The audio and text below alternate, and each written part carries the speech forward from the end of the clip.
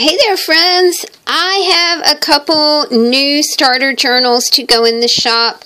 If you are keeping up with this little starter journal series, a starter journal is a journal that is for folks who don't know if they gravitate to a starter flow journal or not.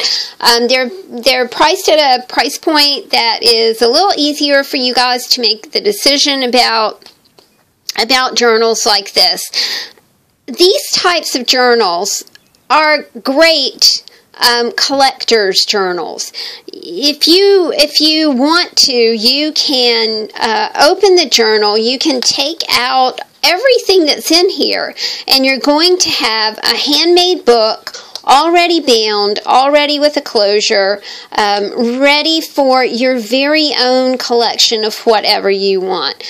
They make a great gift, especially for someone who, is graduating or going off to college. This is a fiddly closure. I love it. It's a little fiddly. It has a rhinestone closure on it. These are Oriental type of journals. This one has kimonos on it, and this one has fans. When I was in Italy, we saw a lot of costume shops that were featuring fans. Of course, Venice being right on the water, I'm sure it was hot and balmy when the summer hit and there was no air conditioning. Thus, those beautiful windows, I guess, were flung open to let the ocean breeze in. Let me show you these journals, guys, and since we've already talked about the fiddly closure here, we'll start with fans. I think she's so pretty. She just has different kinds of fans on her. A little bit of text is also on the fabric. I finished her off with wood beads and some engraved Japanese beads, so you can see can you see the engraving on the beads? It's a wee bit hard to see. Hang on just a second. Collar hold, please. There we go. Now you can see it, right? They're really pretty. And I do like wood beads. I think they're earthy and authentic and cool. All right, fiddly closure here. I've already made that clear to y'all. Fiddly closure, but it's really pretty as a rhinestone, and I really liked it and thought it went with the book really well. So let's see what we got in here. These are some elements that I created from a magazine. I had a magazine last night. I was pretty tuckered out and was watching Andy Griffith, and while I watched Andy Griffith, I put together some little oversized ATCs for you guys to play with. I had such fun doing it that I think I'm going to do it when I watch Andy Griffith tonight. My day, I'm up around 6. I'm working by 6:30, and at 8 o'clock I stop and I watch Andy Griffith because I love it. And one of my favorite episodes was on last night. It was the one with Aunt Bee and the pickles that tasted like kerosene. It's so funny. Okay, a little bit of inspiration for you. We have the color gold. Now, I have not been online to see about taking that color survey, to see what color I am. I have so enjoyed this ribbon book. I think it was a lot of fun to look at, wrapping and tying techniques. We've got some inspiration from scrapbooking magazines here for you. I love these images, and even if you just use a small corner of something, it just is very striking. They're absolutely lovely images. This is an article about recycling magazines, which I really do love to do that. This is my business card to inspire you to make your own, and I've got a pocket of elements for you to play with right here. Some fabric scraps, painty papers, sprayed papers. I think there are even some resist elements in here too. Those are fun to play with. Tickets, because I kind of had a 7 Gypsies binge the other night when I realized that I had a gift certificate that I had not spent yet, and it was like, whoa. So yay for y'all. And yay for me. It was fun. This is a 7 Gypsies tag right here. I love those things. Our old ephemera from the Nielsen's, a Christmas card. I love these Japanese characters. Poetry for you guys. Pretty papers. This is an article about garments, and I don't know what year this is, but you can kind of tell by the style of dress. I would say 1920s, maybe. Very pretty. Three Musketeers for you guys. That dates from 1876. A bit of Alice in Wonderland. Some Emily Dickinson poetry. I really do like this book because it notes the date, you know, when she wrote the poem. Emily Dickinson. Tam and Laura Jordan signed the greeting card, so we have salvage script for you. More things to play with. I kind of loved this one. This is one of those things like, am I going to put it in a flow journal? I'm going to keep it for myself. This magazine was so pretty, and it's been like one of those things that's hard to cut up. But I think that when you have something beautiful like that you should use it. You shouldn't just leave it lying about. It is eye candy. This is a billy goat. Isn't he cute? We have a little bit of home and garden for you right here. I kind of dug these illustrations. This was from the November 1984 Gourmet Garden Cookbook. And it talks about tools, and I love the illustrations. I thought they were super neat. I know that you guys can color them and then take them apart and make something beautiful out of them. This is the 1988 Colonial Living magazine, I do believe. Might have that wrong. Look at that garden. That just looks to me like this beautiful English garden. So pretty. Got some stickers for you that say thank you and harvest. This is a little pocket of things for you to play with, and then you can alter the little pocket as well. It's a tiny little envelope. I thought it was really fun. More tasting notes for you right here. This is the cover of a Gourmet Garden from 1984. This is from the 1948 Metropolitan Life Cookbook, which was just really, really neat. These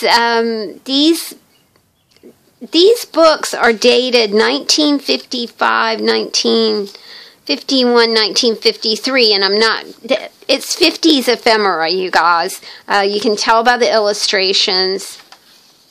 I love this illustration here because it is a grandma and her little daughter, and they are shelling peas.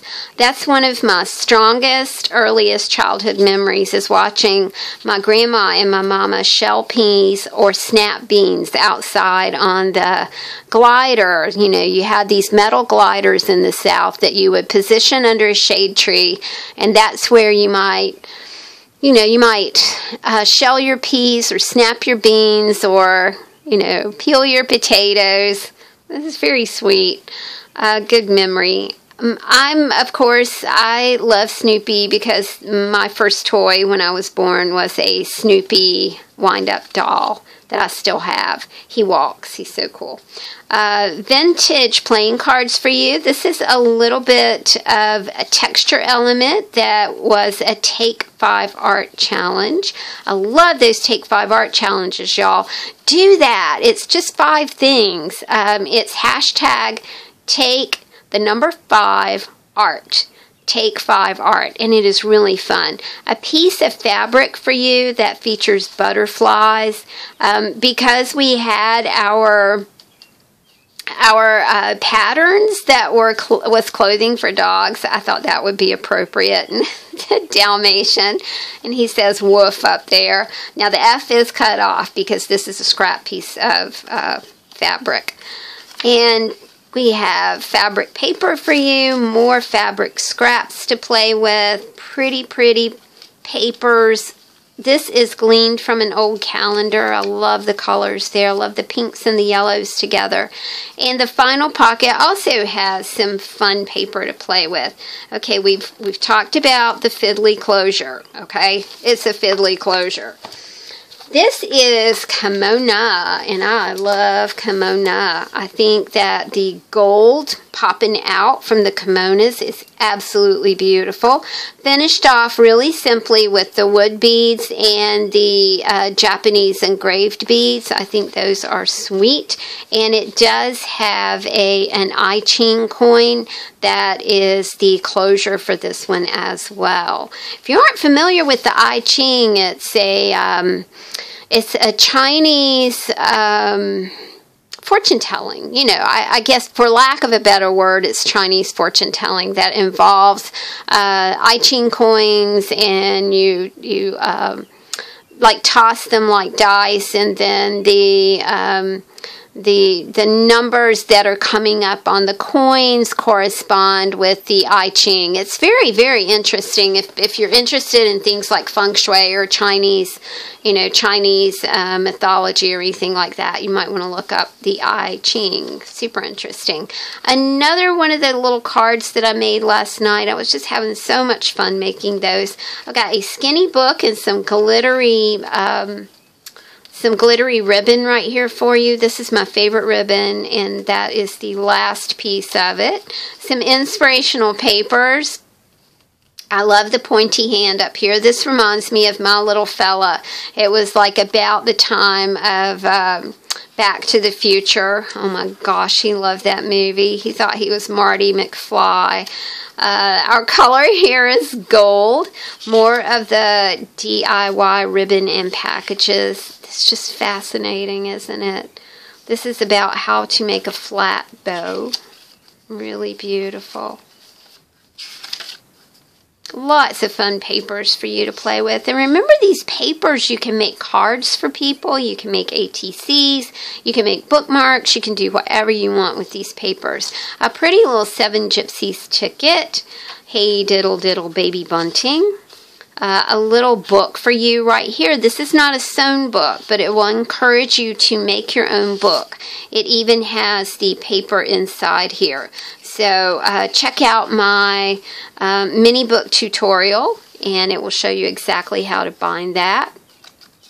Sincerely and dear.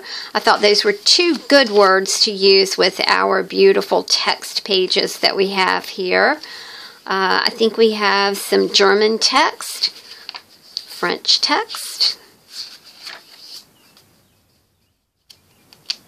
This is English text, but I don't remember what book this is from. It's quite beautiful and old.